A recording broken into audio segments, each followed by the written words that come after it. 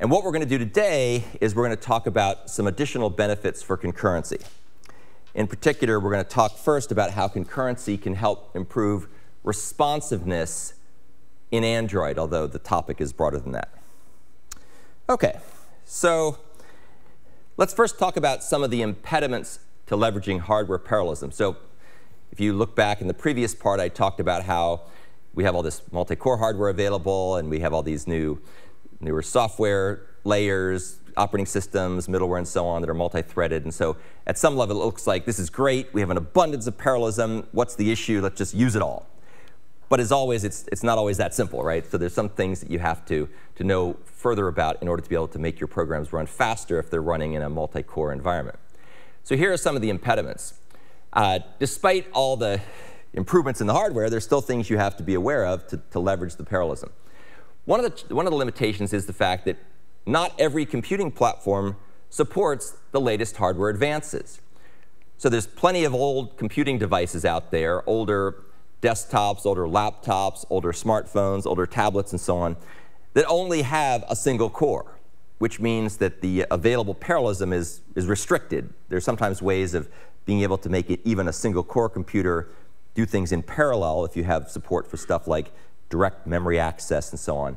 But in general, if you're stuck with an older device, then parallelism is not going to be easy to extract from it, right? Because there's only one thing that's able to go on in general. So that's one of the limitations, right? It's not always the case that we have all the greatest and latest stuff. Moreover, even if you do have a multi-core machine or a multi-core mobile device, it's sometimes the case that it's hard to fully leverage parallelism due to various impediments that are thrown in our way by various software layers. And let's talk about some of those. So one issue, of course, is that a lot of older code, which we call legacy code, isn't designed to be thread safe. So legacy code is typically code that was written back in previous generations of hardware and software, and so it's often single-threaded because multi-threading hasn't been around that long, and more to the point, people haven't really understood how to use multi-threading until recently. So here's one example. A lot of older code will have globally visible objects or global variables or public static variables or objects if you're in Java that are not protected by locks. And as a result, if you try to access them from multiple threads, you'll incur what's known as race conditions. And race conditions are basically problems that occur when a program depends on the sequence or the timing of its threads in order to operate properly. So the minute you have more than one thread, and the minute that thread can run truly in parallel, as opposed to being time-sliced back and forth in a more sort of faux parallelism-like way, then you have the issue that there may be global objects that are accessed by multiple threads, and they'll be corrupted. Their state will be corrupted because the threads will read and write from them simultaneously. And we'll talk a little bit later about the issues of atomicity and visibility and ordering and so on. Those are really the deeper technical reasons why this is a problem. But for right now, just imagine that you've got something that's shared amongst a number of people, like, I don't know, a cake or something. And if multiple people try to grab it at the same time, they'll rip it to shreds, right? Each person will end up with a piece of the cake when they really want the whole cake, not just a piece of it. So we'll come back and talk about that. But that's one of the problems with legacy code, very common problem. It wasn't designed to be thread safe, and therefore when you use it in a multi-threaded environment, the code has race conditions, which are really bad, and they're hard to track down. They're corrupting the data. Another issue, another impediment, is that GUI toolkits weren't necessarily designed to be thread safe. In fact, almost every GUI framework I'm aware of, especially in widespread use, is not thread safe by design. In other words, they designed it to be the case that only a single thread of control, typically a designated thread like the main thread or the user interface thread or whatnot, can actually access objects that are part of the GUI toolkit components, like views and dialogues and buttons and edit text and text views and so on. And there's a couple of reasons why that's the case. One reason is that by not allowing more than one thread to access these GUI widgets, these GUI controls and components, it eliminates the need to put any locks in the implementation of the GUI toolkit, which means that the code is smaller and faster because it doesn't have to be locked, because it can't be used properly outside of one well-designated thread of control. So that's one reason. It just makes things easier to write, more optimal, and so on. The second reason is that we often want to avoid requiring application developers to have to understand concurrency unless it's absolutely necessary. So by not allowing concurrency for the user interface stuff, there's a whole pile of applications and a whole class of developers who don't have to think or know much about concurrency. The UI people, right? The people who are responsible for the user experience and the cool GUIs and the responsive design and all that stuff. They don't have to really know much about concurrency at all, which is good. So it allows a larger group of people to be able to participate without having to be experts at this black art of concurrency control. In particular, Android only allows the user interface thread to access the GUI components. And if you take a look at this link, it'll explain why that is. So the user interface thread that interacts with the user can access the GUI components, but any background worker threads are not able to access them directly. And that'll actually become important with various assignments that you do in the class. You'll have to understand how to break things up so that some things run in the background and do computations that run a while, and then there's only one thread that's actually interacting with the user interface. Yet another impediment to leveraging hardware parallelism is something that's called Amdahl's law. Amdahl's law is sort of like Moore's law. It's a law, right? And basically, Amdahl's law says the speed up of a program that uses multiprocessors is limited by the sequential portion of the program that can't run in parallel. So what that's saying in plain English is if you have an algorithm that only can do one thing at a time, it doesn't really help to throw dozens or hundreds of cores at the problem because it's really limited to one thing at a time. And in most programs, there are certain parts of the program that cannot run in parallel, often things that are doing stuff like accessing shared state, for example. And therefore, Amdahl's law is saying you can't expect parallelism to solve all your problems if your algorithms are not inherently parallel. Now, the good news is over the past decade or so, as there have been more and more multi-core devices, people are getting better and better at writing the algorithms to take advantage of them. But older algorithms or certain kinds of algorithms in general or certain portions of algorithms are not able to be fully parallelized. So just be aware that you can't just run things in an embarrassingly parallel manner all the time because not every problem decomposes itself into such a MapReduce or divide and conquer like manner. So with that as background, now let's talk about using concurrency to improve responsiveness. How are we going to do this? Well, even if you can't necessarily leverage hardware parallelism for whatever reasons we just talked about, right? Some code might be not thread safe. You may have restrictions on the way that certain code can access the GUI components. You may have Amdahl's law, blah, blah, blah.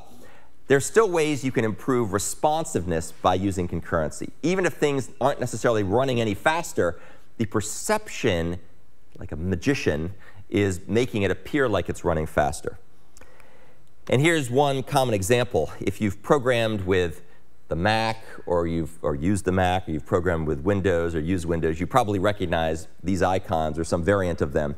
These are the spinning pinwheel. That's the one on the left-hand side of the screen. That's the Mac weight cursor. And the hourglass is sort of the traditional Windows weight cursor. And what those things are saying is stuff's taking a while to run. You can't interact with it right now. And that's a really annoying icon to get because it means that you're not able to access the GUI. The GUI is frozen. You can't typically even cancel what you're doing because you can't get access to it. So we don't want that. That's what the red circle with a slash through it means. We don't want to have that.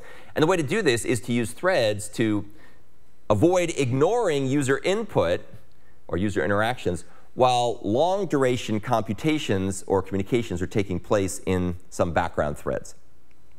So here's a simple example of this. We might allow worker threads to perform some other processing in the background while another thread handles the user input. And so a simple example that you're probably familiar with if you do much, if you need to get money out of an ATM machine, if anybody still uses cash, you typically have an ATM machine where you've got a user interface and part of the interaction is you typing stuff in, right? You put your card in, you type in your PIN number, a screen pops up, you select what you want to do, you want to withdraw, you want to deposit, blah, blah, blah, you want to check your balance and so on, you want to transfer funds. And all those menu items are responsive, but keep in mind what's really going on. Back in the background somewhere, there's some kind of communication taking place with an actual bank checking to see, is your card stolen? Is your PIN number correct? Do you have appropriate funds in your bank account? Blah, blah, blah, right?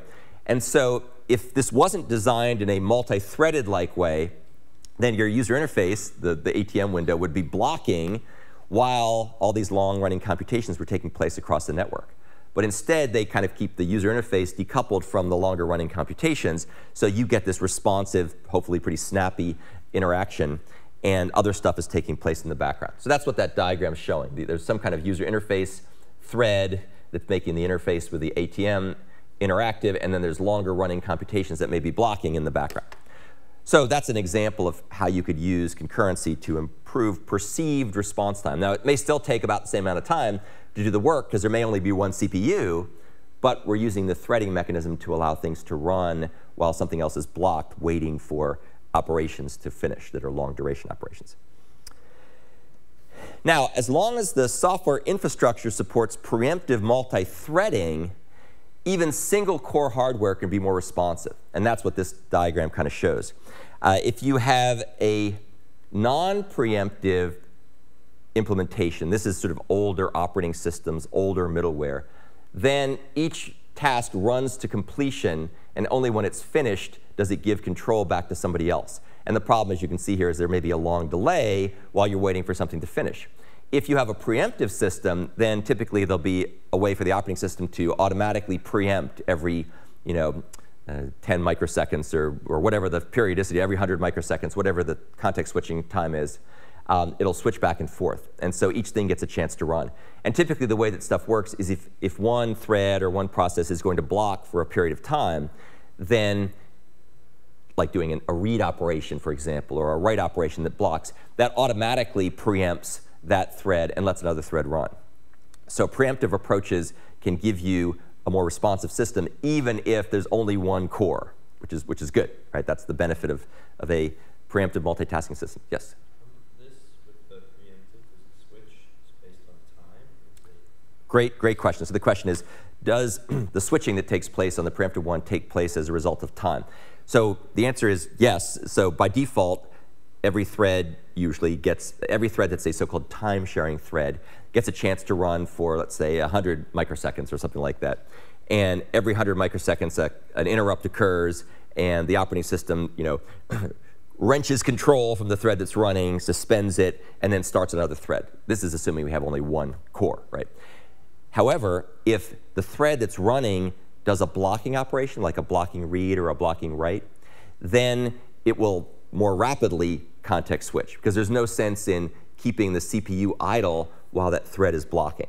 So if something goes to block, then it'll switch right away. If something doesn't block on its own accord, then every 100 microseconds or whatever the periodicity is, it'll be automatically preempted.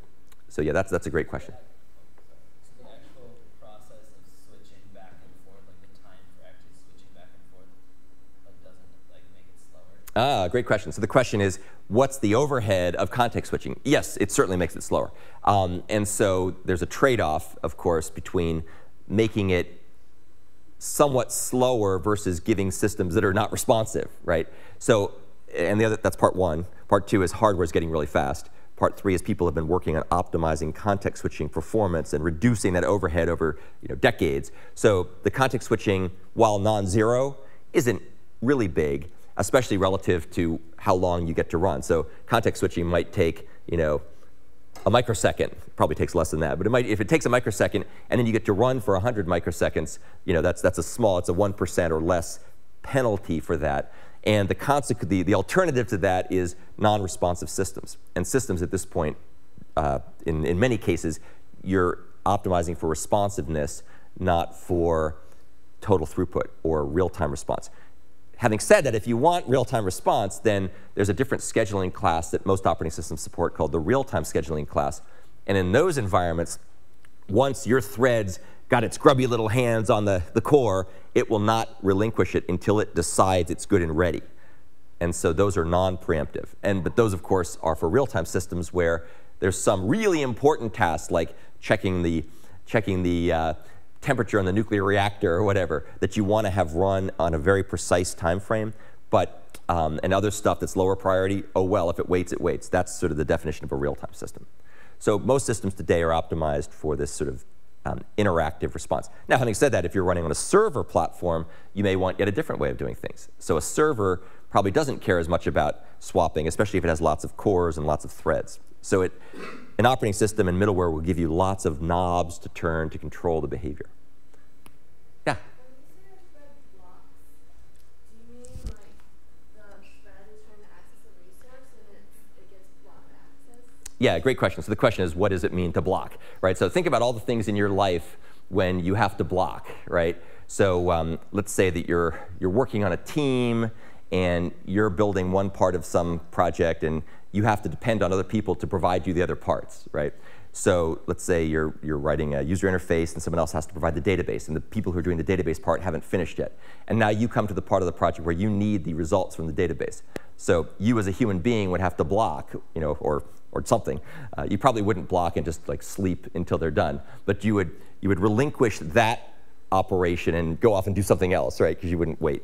So that's the concept of blocking. In a computing environment, when you go to read from a queue or from a file or from a network, and for whatever reason, the thing you're trying to get isn't ready yet, right? Because maybe the server hasn't sent the next chunk, or maybe the block you're asking for on the disk is off in some, you know, on a tape farm somewhere, so it's going to take a while to get access to it.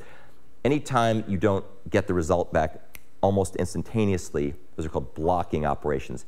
And the operating system recognizes that, and it'll automatically arrange to preempt the thread that's trying to block, put it to sleep, run another thread, and then when that thread is finished, or whenever whatever it's waiting on is done, it'll then at some point come along and wake it back up again and give it control.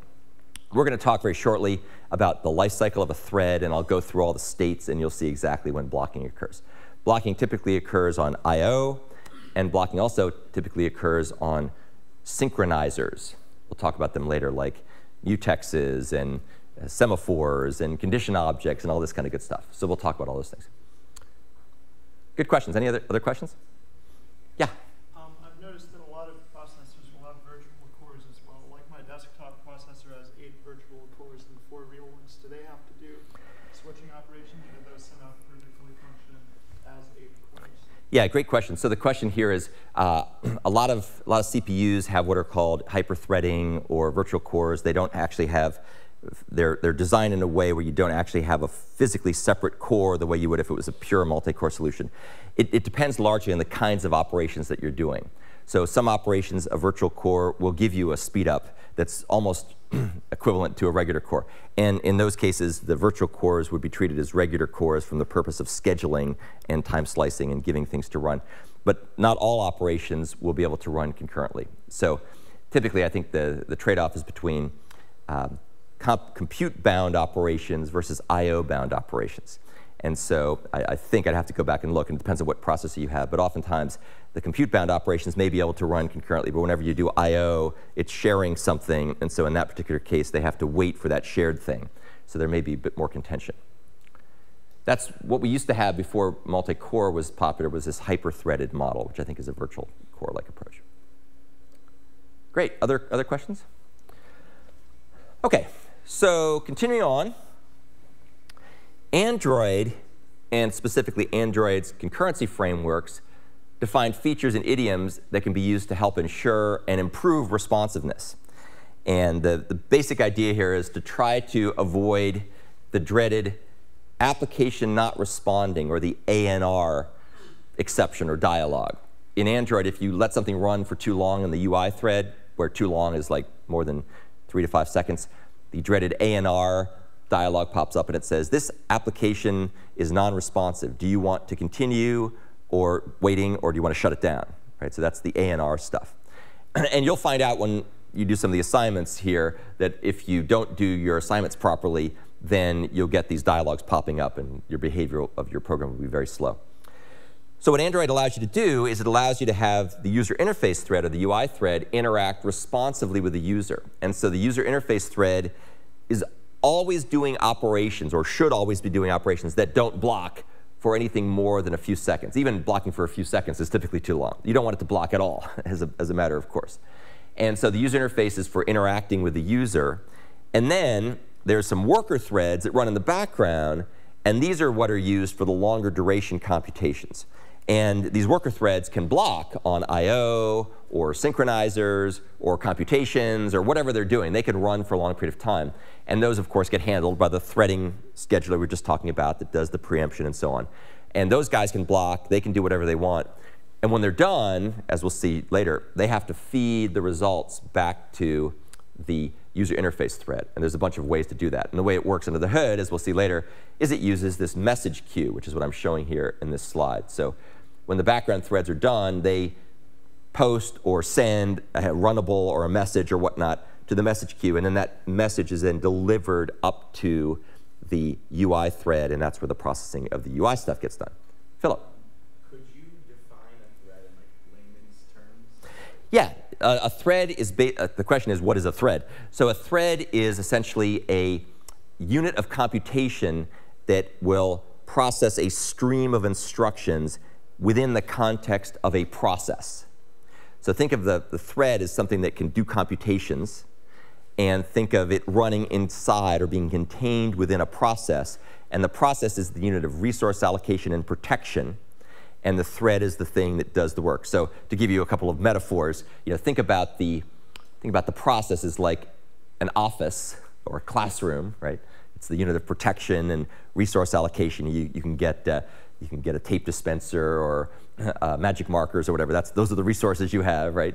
And the threads are us, people, doing things. And there can be more than one of us inside of a room or inside of an office doing our work. And so the threads are what's actually doing the work. They're running the instruction code. And they run in the context of a process. And we'll talk a lot more about threads and processes here shortly. But that's the Cliff Notes version. OK, any other questions? All right, so that's the end of this part. We're now going to talk about the next part of the lesson on motivations for and benefits of concurrency in Android. This lesson will focus on how concurrency can help improve program structure. And this is perhaps the less intuitive reason why we would use concurrency than improving performance, which is kind of obvious because you want to take advantage of all those cores, and improving responsiveness by not blocking user input. This one is not quite so straightforward. So to understand why this is even relevant, we have to first give a real short overview of so-called event-driven programs. So many software programs, in fact, older programs on operating systems that lacked multi-threading, like Windows, early versions of Windows, early versions of Mac OS, early versions of Unix, and so on, have typically used event-driven programming. So what does it mean to be event-driven programming? Well, it means that the program flow is guided by events. And there's all kinds of different sorts of events. Sometimes the events are fairly coarse-grained, like the ones we see here, which come from Android, where we have events that are called back via so-called hook methods that are dispatched by Android and its activity framework when an activity is created, when it's started, when it's resumed, when it's paused, when it's stopped, when it's destroyed, and so on. And so in a sense, those are events, and your program's driven by these callbacks that indicate something is occurring. Places where events occur are often user interface actions, like pressing buttons or adding text into an edit text, various I/O that occurs from sensors, like GPS readings as you're driving around with your Google navigation system turned on, messages that are received from other programs, perhaps running in other processes or running in other parts of the network, like in a web server somewhere, and so on and so forth. So these are examples of the kinds of events we typically deal with at a finer level of granularity. Here's a very simple example. We might end up with some kind of a button in an Android UI, and we're going to go ahead and set a click listener. See button.setOnClickListener, and we make ourselves a click listener here. This is using what's called an anonymous interclass instance. We'll talk about that later. And when the user clicks or presses the virtual button on the device, then that will trigger this on-click callback. And there's lots of layers of software going on, of course, under the hood to make that happen, but that's how you get actions occurring. So those are what are called event-driven programs. And they're typically implemented by having these event handlers with methods that have stuff like on click, on start, on pause, on destroy. So those are hook methods that are called back by some kind of event dispatcher framework. Event-driven programming is particularly common in GUIs that perform actions in response to user input, like we just saw, right? So imagine a hypothetical world where we have a single-threaded program, and it's written in Android, and in this case, we're going to have the user interface thread that'll process all the user-facing events, and that's actually kind of the way it works in Android. You have a user interface thread with a means of being able to process events that show up in its message queue, and we'll talk more about that. So that's very common. However, there are limitations with programs that are purely event-driven, where nothing else matters except events. Event-driven programming can be hard to understand, or maybe a better way to put it is software developed using entirely or purely event-driven programming techniques can be hard to understand for certain types of applications. For applications that are entirely event-driven and are just responding to clicks and don't have to ever block, they work pretty well with event-driven techniques. But not everything works that way. So let's imagine, for sake of argument, that we have an app that we will use to download and display images from remote web servers. And you'll actually see such an app. We'll look at the implementation of a number of different variants of this throughout the course. So here's the app. You'd have a user interface for adding a link that you want to download. You click the download button. It starts to download. And then at some point, an image pops up. And that was me in 1981, I think. I had a lot more hair back then. I was at a place this weekend where they had a wall of, the wall of fame of mullets. They had all these people with mullets. So that's my wall of fame with mullets picture. So if you were to write such a program that's purely event-driven, then what you would do is you'd have to make sure you avoided starvation and the dreaded application not responding error dialog by not allowing these long duration operations, in other words, the ones that are downloading the image, from occurring in the user interface thread. So that's the goal. I'm going to try to sketch for you in a sort of pseudocode PowerPoint-like manner how you might write a program that used purely event-driven techniques to download an image. And of course, there's just going to be a single thread, the UI thread, and let's assume there's only one core to make it real simple. So what we would do, if you want to do a long duration operation, what's an example of a long duration operation? Downloading a big image, right? So we can't block anywhere waiting for the entire image to download. So instead, what we're going to have to do is we're going to have to run this thing asynchronously by posting a message or messages and sticking them in the message queue. For example, we could put a message in the message queue that says, please read a chunk of the image file that's stored at this URL. And that under the hood will use something called a socket, which is an inter-process communication mechanism that goes across networks. And so we're going to go ahead and say to some reusable piece of code that's part of the infrastructure, the hypothetical infrastructure here, please read me the first chunk of data without blocking. So let's imagine, for sake of argument, the file is several megabytes in size, and we can read 4K chunks or so at a time. So it'll post a message that says, please read me a chunk. That message will go in the queue. Somebody will handle it. It'll go ahead and request asynchronously reading that message. And then when that chunk is received, it will show up as a message that will get back in the user interface thread. And the user interface thread will say, aha, I've got a chunk. That's great. And so what will happen in this case with the example is when we get back the results of the chunk, we will take those results and we'll stick them into an ever-growing buffer of chunks that we are going to be composing together to make the complete message. And the thing to remember here in this model where we never can block, this process will occur over and over and over and over again until we finally download the entire image. And the famous phrase is lather, rinse, repeat, right? So it's like the way you're supposed to wash your hair. You get it wet, you lather, you rinse, you repeat until your hair is clean. Actually, I'm not quite sure why you would do this over and over again, because your hair would probably be like straw by the time you got done with it. But that's the shampoo model. And you can actually find a Wikipedia page that uses this as an example.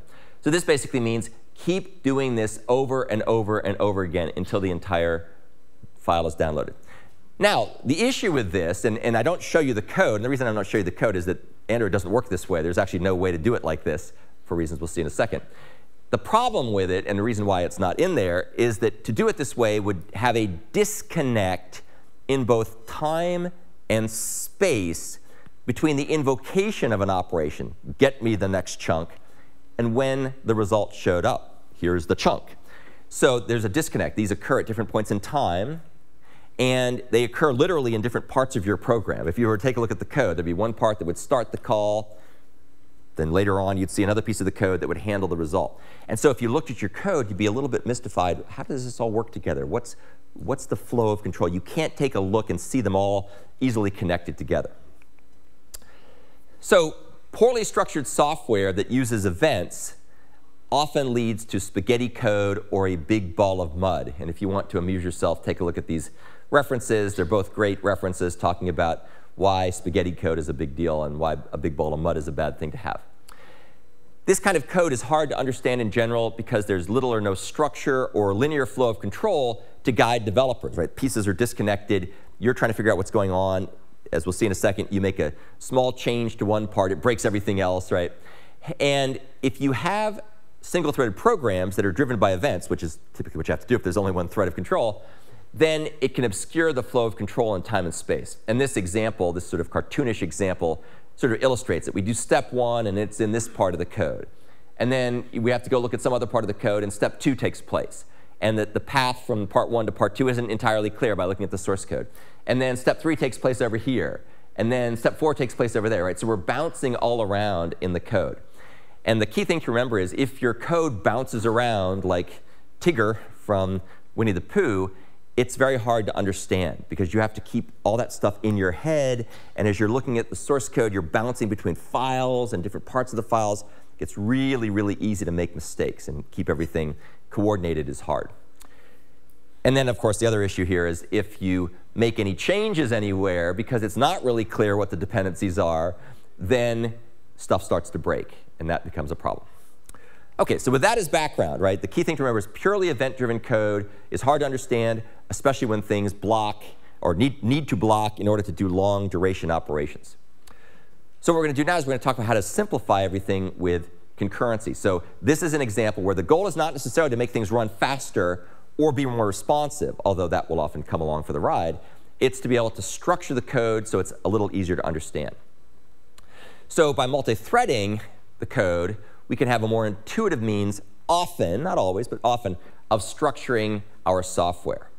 And by the way, these images, whenever I want to indicate multiple core, I typically use this. And that's because I was trying to find non-copyrighted images to indicate cores. So we have multiple Apple cores. That's by no means a recommendation for using Apple products, but we have Apple cores. And by the way, just to tell you a bit more notation, because you'll see this over and over again, these little gray boxes, those are processes. These funky things in the process are threads. This is the thread symbol. This is the stack of activation records, which are just the functions that are being called as the thread's running. And then this down here is the internal state that's being shared by the threads. So that's what that means. You'll see that a lot.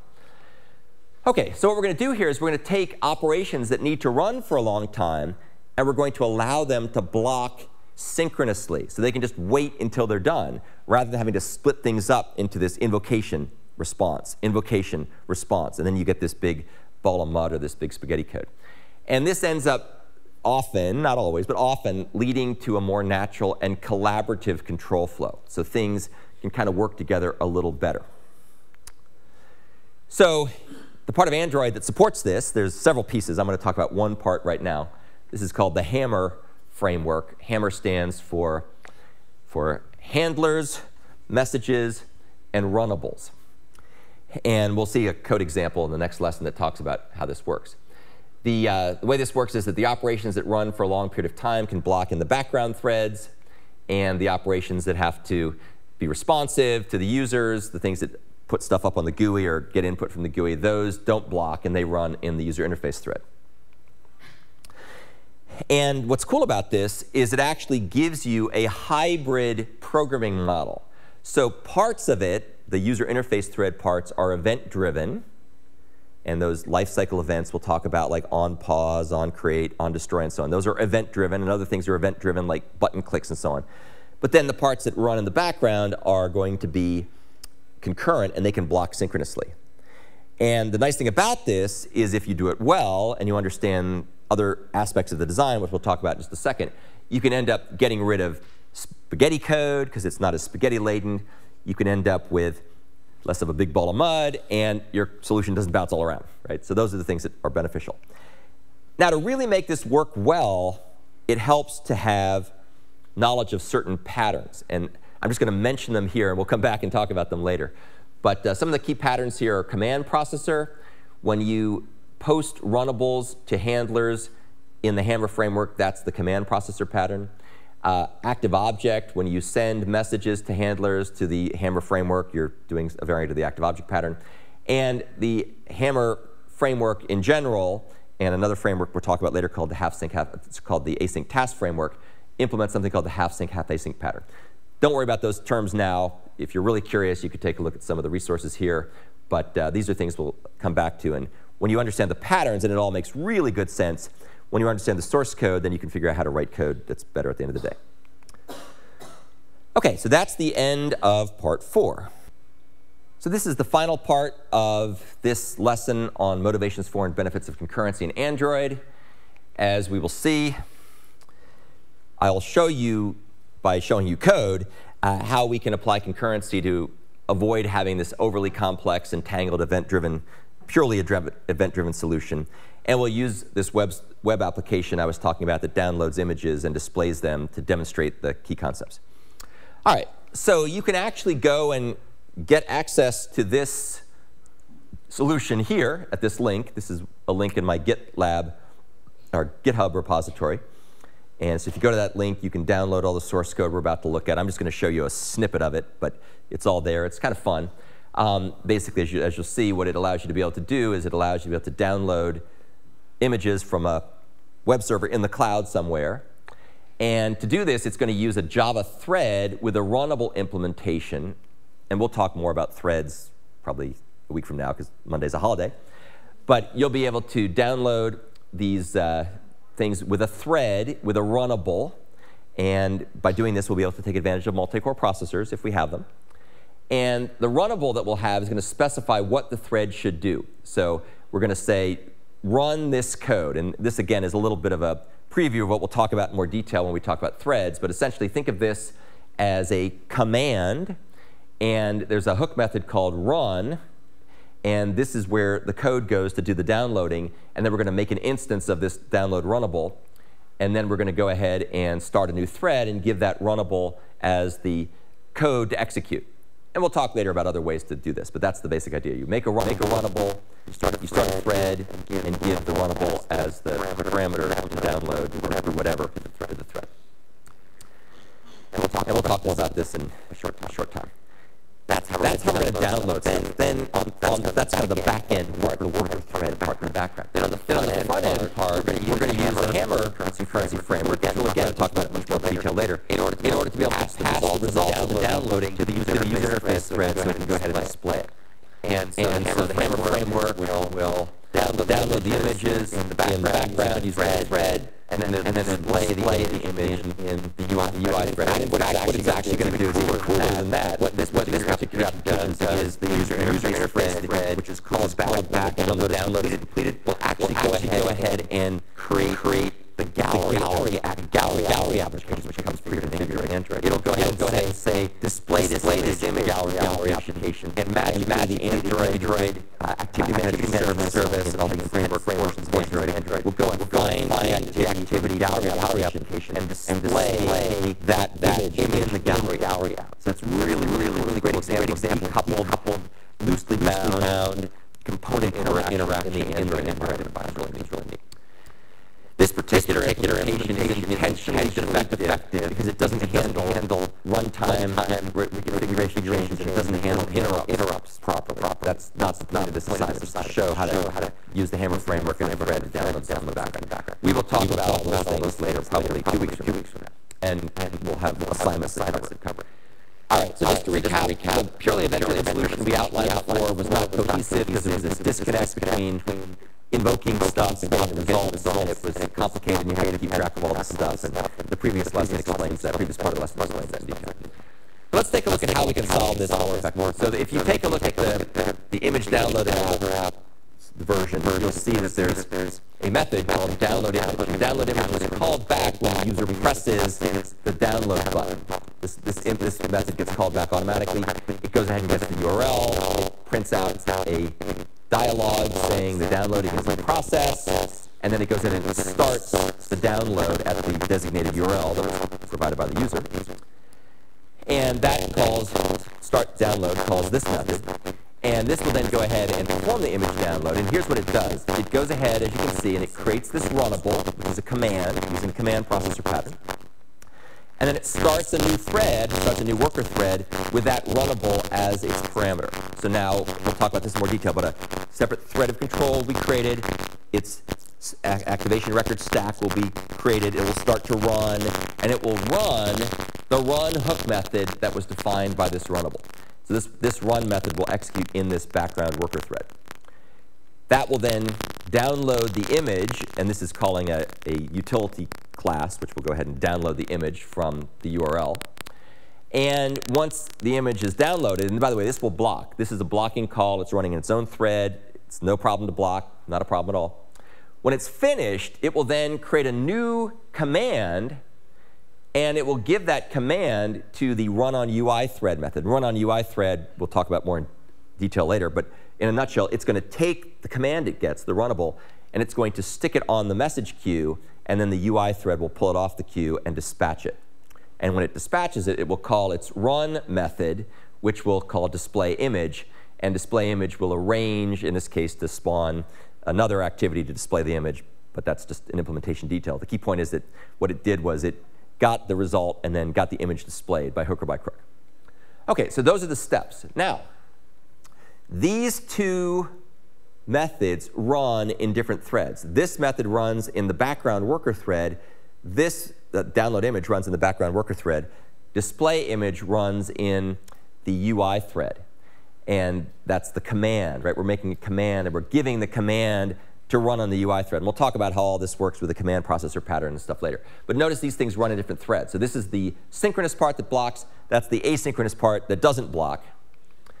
And the nice part about this, I mean, literally look at the code. It's all right there, right? This is the part that blocks. That's the part that doesn't block. And it's easy to see. They're right next to each other. A single look at the code can convince you very quickly, once you know what the heck's going on, that that's what's happening.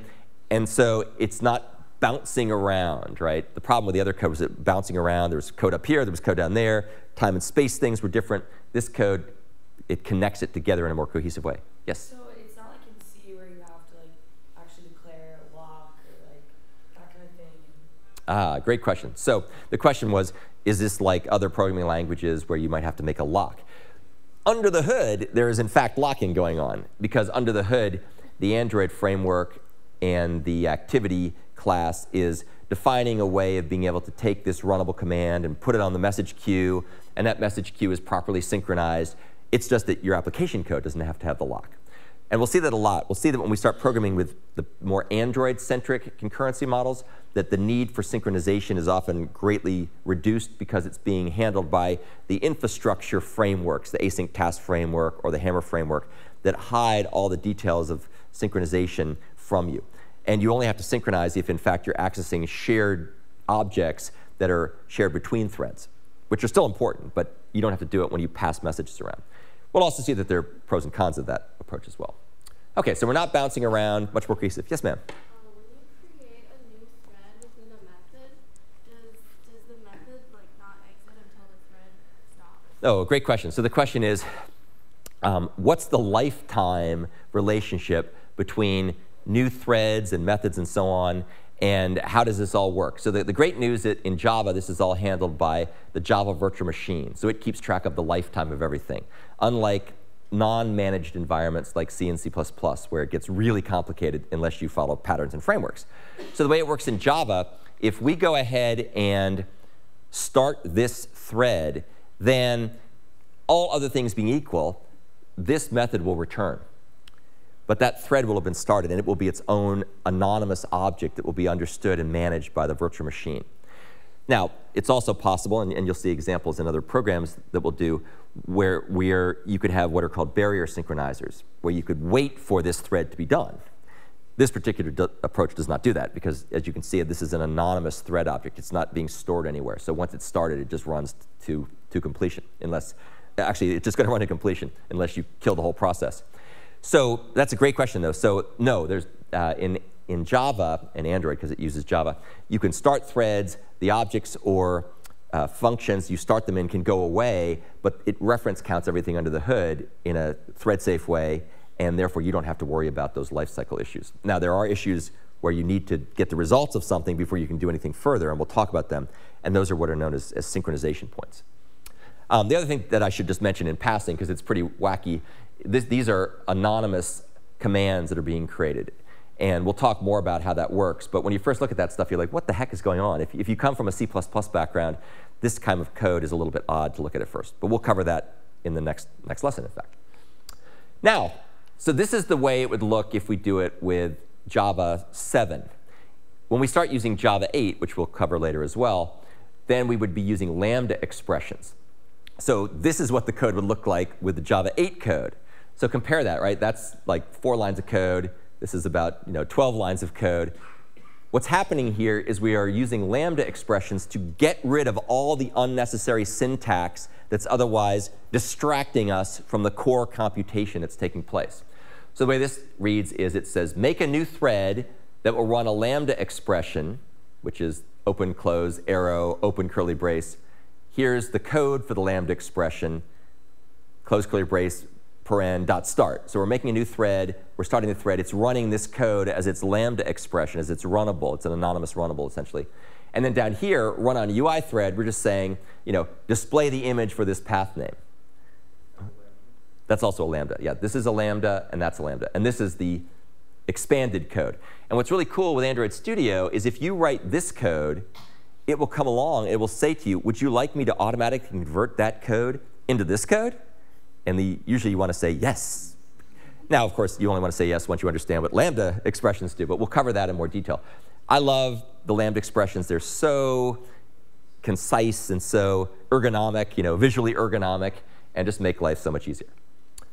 OK, so that's the end of that section. In fact, that's the end of the entire lesson.